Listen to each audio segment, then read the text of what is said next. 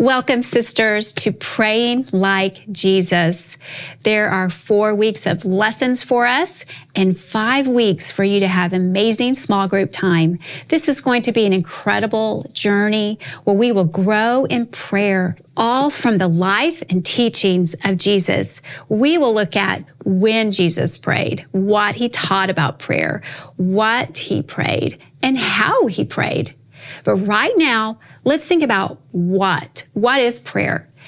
Prayer is not a duty that we're going to perform from our spiritual checklist.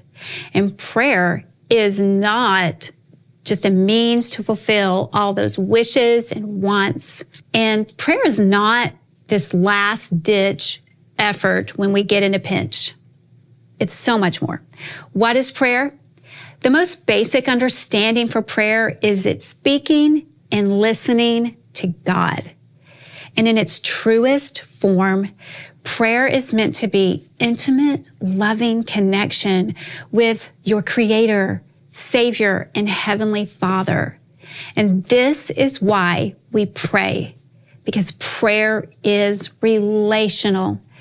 At its core, at its foundation, prayer is about love, because God loved us and made us his very children. So, when you think about the disciples asking Jesus to teach them to pray, how did Jesus begin? He began, "Our Father in heaven." That's where prayer begins. That's what it's all about, is a father-child connection, relationship, knowing God as our Heavenly Father who loves us so much. And so, yes, when we better understand this idea that prayer at its core is relational, then we will be able to avoid so many of those struggles that can come with our efforts to pray. Let's think about some of these prayer problems that we can find ourselves in. First, there's just the guilt that so many people can feel. How many of you have felt the guilt in prayer that maybe you just don't feel like you pray enough or do it right? There's distraction because you just can't seem to focus and get still.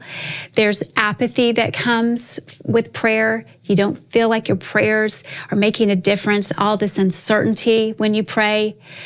That brings me to the idea of that we get so discouraged when we pray and we don't see any changes. And then there's doubt that comes, our unbelief that enters into prayer. So we just don't pray as we should. For me, prayer can feel overwhelming because there are so many things on my prayer list to pray about that I don't even know where to begin. And then there's just going to God in an inauthentic way. We're not really connecting. We're being fake. We're making it a show or a ritual, or maybe you're trying to feel good about yourself, so it's really about self-righteousness. So these are problems that we have with prayer that leads us to a place where we get to where we're not praying, we're not listening, we're not drawing near, because prayer has been such a struggle. So I want you to think about this, the beautiful promises that happen, the experience of prayer when you take the time to truly connect with your Father who loves you. When you enter into prayer as a simple, humble child, you experience the peace of God, the guidance of God, the contentment that comes from his presence, the joy that comes from his Spirit. You experience strength and renewal and rest for your soul. Intimacy with God comes through prayer.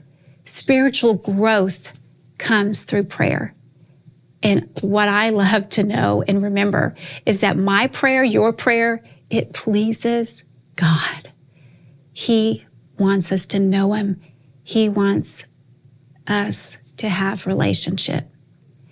So, like the writers of Hebrews said to us, let us then, with confidence, draw near.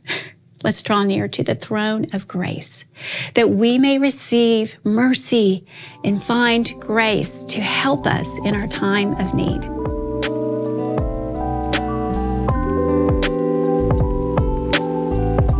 I look forward to seeing you guys next week when we look at pursuing God with our whole heart.